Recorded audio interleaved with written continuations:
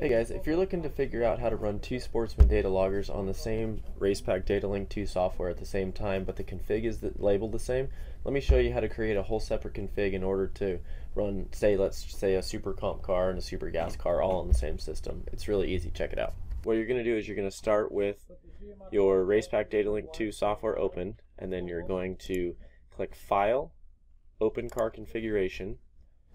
You're going to select your Sportsman config and click OK.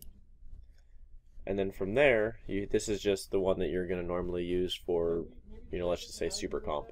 And then if you want to add a second one, so that way you don't get any conflicting IDs or anything like that, you're going to create a whole separate one. So you're going to click Edit, and you're going to click New Car Configuration.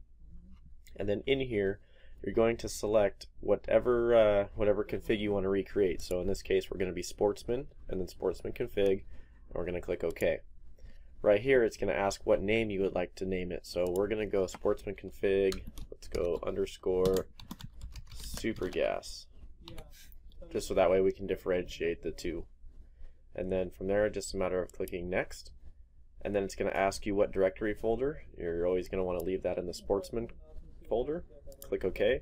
It's going to ask you to select the licensing that you want to use, and it would be the V300 one that you have in your system. Click OK. And then basically that's it. So now, as you can see here, you have a Sportsman config that you can use for your super comp car, and then you have a Sportsman config super gas that you can use for your super gas car. So that way when you download the runs, nothing's gonna get messed up and weirded out. So basically I'll show you right quick here. File, Open Car Configuration, and if we were to click on Sportsman, we now have Sportsman and Sportsman super gas. And then just depending on which one you want to do, it's just a matter of clicking on, there's super gas, and we have that one open. So basically that's how to create a new config file for your Sportsman data logger to run with your second car.